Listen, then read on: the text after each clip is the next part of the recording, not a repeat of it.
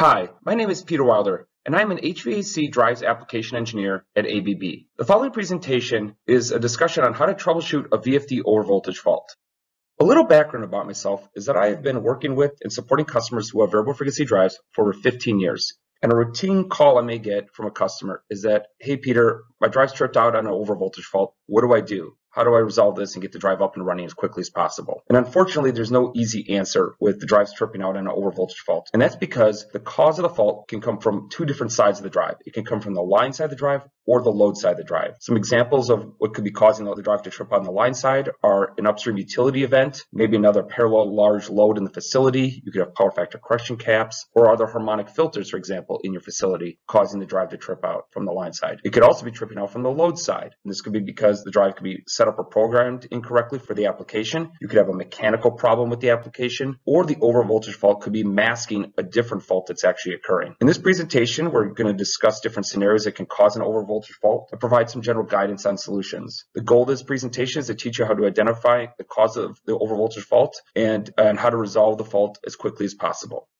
Now, I just mentioned that a line side or the motor side can cause an overvoltage fault on the drive. Well, what does this mean? Here's a basic schematic of a 6-pulse drive. On the left here, we have the input line voltage to the drive. And in yellow are the input diodes that rectify the AC voltage to DC voltage. Now, the DC bus of the drive is represented in yellow, with the plus and minus symbols, respectively, for the positive and negative side of the DC bus. If we were to take a basic meter, we could measure the DC bus voltage, and the drive internally is always monitoring the DC bus voltage with its own internal voltage meter. Now, the load side or the motor side of the drive can also cause an overvoltage fault and also input voltage to the drive's DC bus. And this is by the parallel flyback diodes highlighted in yellow to each of the 6 output IGBTs. Just as a side note, the negative side of the DC bus is not the same as earth ground.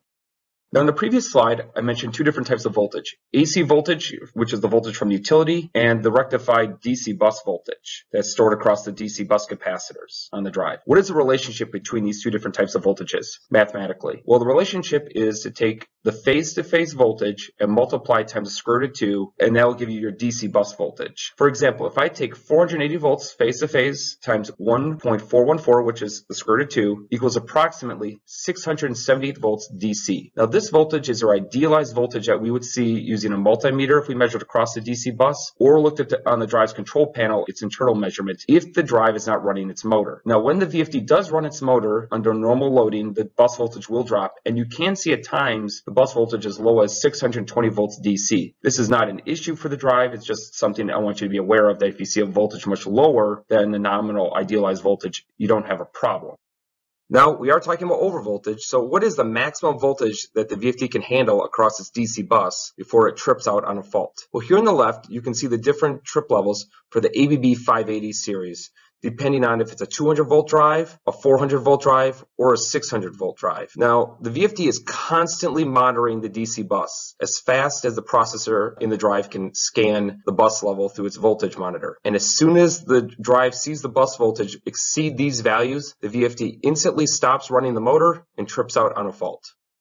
We're first going to start out by discussing some scenarios where the line side of the drive is where the overvoltage fault event is occurring from as the cause of the fault. When the line side of the drive is the cause of the fault, these events that cause it are usually very brief in time. Because they're very brief in time and have a high magnitude, a term that's used to describe them is voltage spike. Image on the right, I have a oscilloscope capture of a voltage spike where I had 408 volts RMS on the input of a drive, and I engaged a capacitor that was in parallel, and that caused that rapid rise and spike in the voltage. Like I mentioned, an oscilloscope is the best tool to use to capture these events. If you have a multimeter, you're going to definitely want a good multimeter and have a peak voltage setting on there. As your basic RMS setting will average out, and you'll never see the voltage spike occurring. It'll be averaged out in a filter on the meter, and you will never see it. The quick, easy bullet point of is the input side of the drive the cause of where my overvoltage event is cut from is if the faults are occurring on multiple drives at site, or they're occurring at the same time every day. This 99% of the time means the overvoltage fault is occurring from the line side of the drive. Let's start our discussion on symptoms with, we notice that the VFD is tripping out at about the same time every day. Or we could have multiple drives that are tripping out at the same time every day. If we have multiple VFDs that trip out at the same time every day, the only thing in common with those VFDs is the input line power. So it's very obvious in that scenario that the line side is the cause of the overvoltage trip on the VFD. Now, if we have a single drive tripping out at the same time every day, the VFD we still want to look to the line side as our cause, most likely, because the drive is not saying, hey, at 9 o'clock in the morning, let's just trip out on overvoltage for the fun of it. So what are some causes, or what could be the diagnosis of our cause of our trip? We could have the local utility, let's say down the road, switching on power factor correction caps that causes a transient to come down the line and hit the drive at about the same time every day. We maybe have another large piece of machinery that's turning on within your own facility. Maybe, for example, the chiller is turning on at the same time every day, and that causes the voltage disturbance within your building. Now, what are some solutions to this problem? Before I mention the solutions, I do want to note, ideally, you'd always say, let's prove that we see an input transient event on the input side of the drive. Let's look up, for example, a power analyzer on the input side to capture it. Sometimes you can have success doing this, sometimes you don't have success, especially if it's a very fast transient event. A power analyzer may not capture it. So what are our solutions? Well, one option we could use is a three-phase AC reactor we install in front of the VFD input lugs. This will help suppress some transient events. Another that could be used is an SPD or TVSS, as it's called. Those acronyms stand for surge suppression device or transient voltage surge suppression. Those are the same type of device. They're just two different acronyms to represent the same thing. Those are generally hooked up in parallel to the drive, where an AC line reactor is hooked up in series to the drive.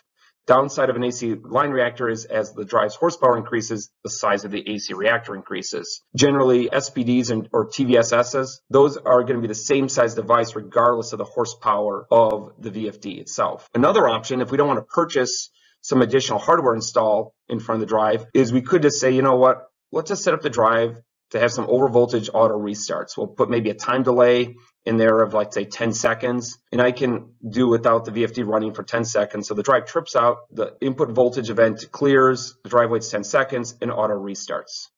The next symptom is just a twist off of what we just previously discussed. Maybe the overvoltage event on a VFD is not occurring at the same time every day, but it always seems to, to correlate to some other event within your facility running or turning on. For example, you could have a large horsepower chiller or a stamp press turn on. Maybe you have a large regenerative load that's stopping and putting energy back onto the input utility power within your facility. Maybe the generator kicks on, and whenever the generator kicks on, you notice another drive trip out on overvoltage. Maybe you have elevators that are running in the morning or in the evening, and whenever the elevators run, the VFD trips out on overvoltage. So it's not necessarily always exactly the same time every day, or it's always correlated to another load within your facility.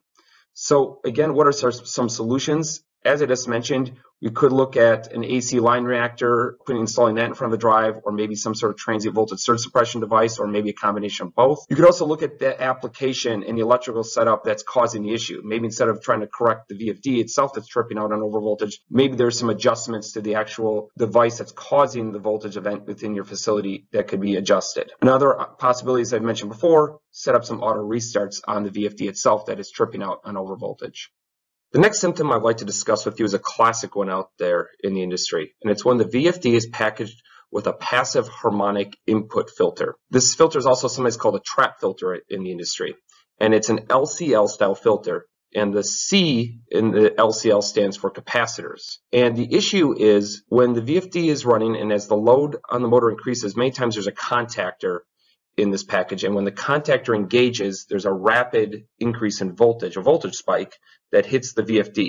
So sometimes when these capacitors engage, the drive sees this voltage spike and trips out on a fault. Sometimes the VFD doesn't trip on a fault right away when the contactor engages, but what can happen is as the VFD is running the motor and the load increases, you can get what's called a resonance effect between the drive's internal DC bus capacitors and the LCL or harmonic filter capacitors. And as this resonance occurs, it can increase, and eventually the voltage inside the drive on the DC bus builds and builds and builds, and then eventually, boom, the drive trips out on an overvoltage fault. So how do you resolve this problem if this is the cause of your overvoltage fault in the drive? Well, at a very high level, possibly you can make some adjustments to when the filter pulls in its capacitors. And at another high level, you can also adjust some programming in the drive, maybe related to the motor control. Detailed solutions on this can get kind of complex, so I definitely recommend reach out to your local ABB VFD specialist, and they can assist you with how to adjust the tuning on your drive or the tuning in the filter if this is the cause of your problem.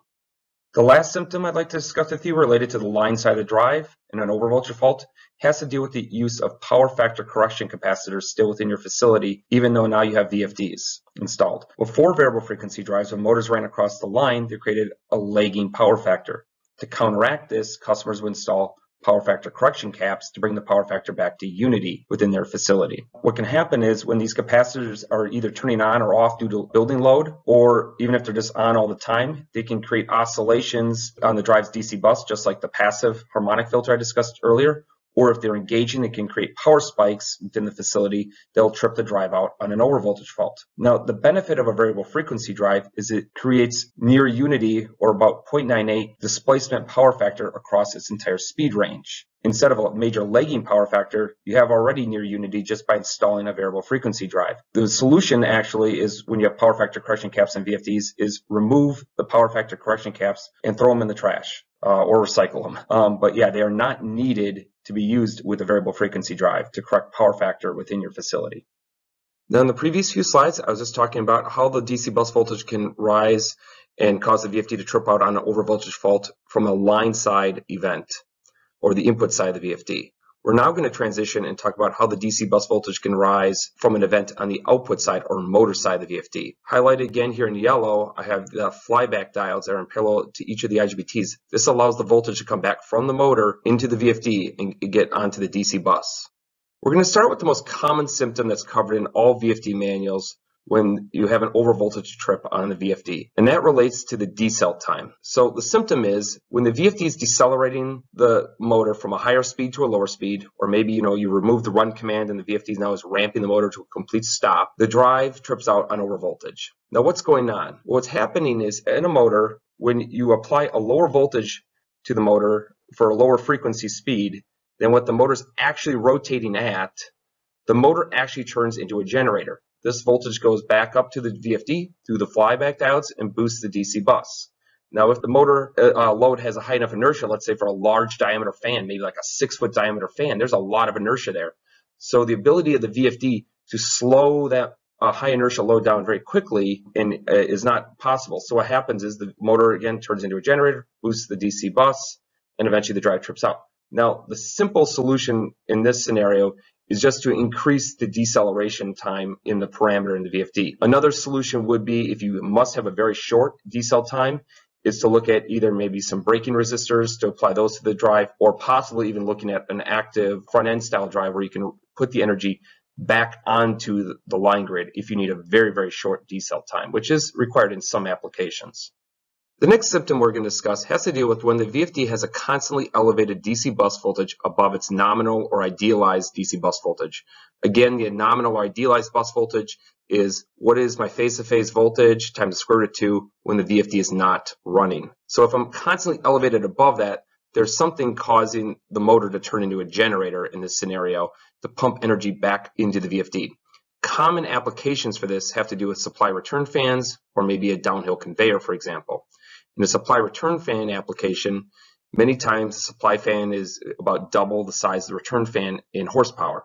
And if the air handler is not balanced correctly, the supply fan can be causing overhauling or causing a pressure differential to want to pull air across the return fan faster than the return fan VFD is attempting to run the motor at. And as I mentioned in the previous slide, when a motor is spinning faster than the applied voltage and frequency to that motor, the motor turns into a generator. So this energy just gets pumped up to the VFD and pumps up the DC bus. And if it's great enough, eventually the VFD DC bus level could rise to the trip level. Now, the other example I stated, a downhill conveyor. Here we have gravity. So we have, let's say, a load of dirt or rocks on a conveyor going downhill. Gravity is also pulling this conveyor downhill. So the motor is attempting to prevent the conveyor from running out of control downhill too fast. But again, the motor is potentially rotating a little bit faster because of gravity is pulling it down than the VFD is attempting to run it at. So again, the motor is turning into a generator. Now, what are the solutions for these two examples?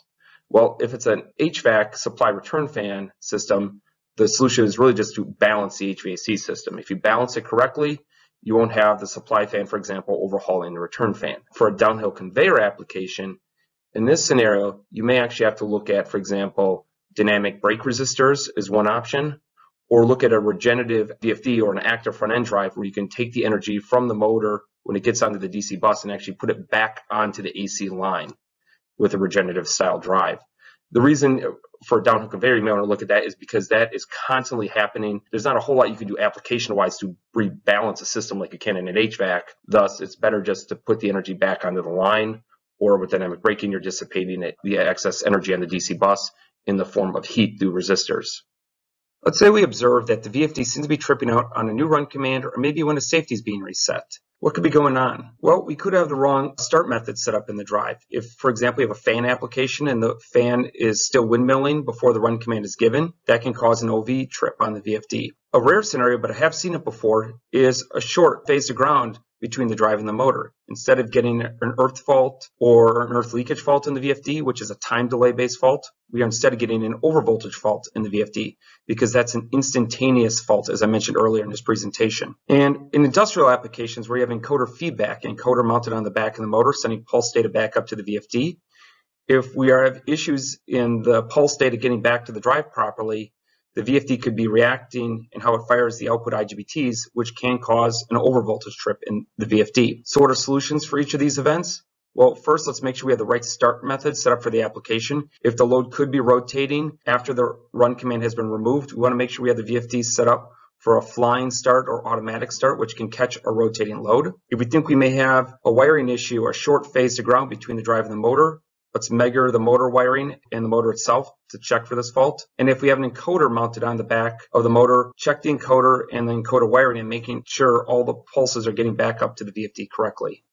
Now, the type of application or process the VFD is running could also cause the VFD to trip out an overvoltage fault. A lot of these are industrial processor application, and these applications specifically have a dynamic or changing load where the VFD is loaded and unloaded, which then causes the motor to potentially spin faster than the VFD is trying to run it at when the load is all of a sudden suddenly removed. Two scenarios I've seen this happen are with a punch press and a saw blade cutting a log, for example. In the punch press example, the VFD is running a large flywheel, and a clutch is engaging and disengaging against the flywheel to cause the punch press to operate and not operate. And when the clutch is engaging, disengaging, it's loading and unloading the flywheel. Thus, it can cause the VFD to trip out on an overvoltage fault. And in the saw blade cutting example, the saw blade is cutting through a log, and also when the blade breaks through the end of the log, all of a sudden all the load on the blade is gone, but all that torque that had been built up by the VFD and the motor is still there. So all of a sudden this large diameter blade will want to overspin and run faster than the VFD is attempting to run it at, and thus the motor turns into a generator and the VFD trips on an overvoltage fault. So what are solutions for like these two examples I provided and other situations you may find yourself in? One is you may be able to adjust some motor control parameters in the VFD. That would be a free solution. That'll help solve your problem. Other options are dynamic brake resistors or regenerative drive. For the punch press, depending on how high the duty cycle is, how often the overvoltage spikes are occurring back up to the drive, depending on the application, you may want to look at a regenerative drive over dynamic braking resistors. If your duty cycle is low, like in the saw blade cutting example, that would be a low duty cycle. Simple dynamic brake resistor, if parameter adjustments don't fix the problem, would be the solution to go with there. The last set of symptoms that could cause the VFD to trip on an overvoltage fault could be the line or the load side of the drive. This is my gotcha slide where a couple other scenarios I've experienced, but I didn't cover them in previous slides. We still could have a voltage spike. It's just that the voltage spike is still extremely inconsistent and doesn't depend on the time of day or directly related to another load in facility. So that is still something to think about. If you're having a random overvoltage trip, it may be still something related to events on the line side of the drive. Another situation which I have seen a couple times, worn belts or mechanical hardware. As I mentioned on a previous slide on the load side, if the VFD is running a load and all of a sudden the motor overspins because there's more torque in the motor and all of a sudden the load goes away, the motor turns into a generator briefly. Well, if you have a worn out belt, for example, on a fan application, or maybe you have some gears and the sprockets are worn down and also maybe a chain is slipping, all of a sudden what happens is the VFD builds up all this load, and also when the load breaks free or the chain slips, the motor spins faster than the VFD wants it to, and you can get the VFD to trip out an overvoltage fault. Another scenario is EMC screws. If you have potential for a high resistive or floating ground power supply network in your facility, you want to make sure that these screws are set correctly. These can backfeed into the DC bus. Some EMC screws are set up, connect up to the DC bus on certain drives. So we need to look at that. And also maybe you have a chattering digital input. I mentioned maybe you get an overvoltage fault previously when the drive gets a fresh run command. Well, maybe the drive's humming along and all of a sudden a run command input starts chattering. Maybe a safety input starts chattering. Every time the VFD sees this input removed, it stops running the drive, and then when it reapplies it, you're getting, in effect, a fresh run command on the drive, which could cause the VFD to trip out on overvoltage fault if the start method isn't set up correctly. So what are solutions for each of these diagnosis situations? Well, for the first one, voltage spikes, as previously discussed earlier in the presentation, you could look at an AC reactor, or maybe a surge suppression device, or maybe a combination of both to help suppress any incoming voltage spikes. If you have worn out belts or mechanical hardware, replace that. Verify the EMC screws in the VFD are set correctly for the type of power supply network that is within your facility. And if you have potential for a chattering digital input, resolve that. Maybe look at a universal power supply if you have power quality issues on the low voltage side controlling your digital inputs. In summary of what could be causing your overvoltage trip on your drive, what have we learned here? Well, if you have multiple drives that are being affected at the same time, or the event is always occurring at the same time every day, the overvoltage trip is coming from the line side of the drive in this scenario. If the overvoltage event is occurring at the same point, now let's say example, a process application, then the trip is coming from the motor side or the load side of the drive. And if you have completely random trips, you're not necessarily sure where it's coming from. They could be coming obviously from the line or the load side of the drive. I recommend you to reach out to your local ABB drive representatives, VFD specialist, and they can help you troubleshoot the cause of your VFD tripping out on overvoltage and help you implement the best solution to resolve the issue as quickly as possible.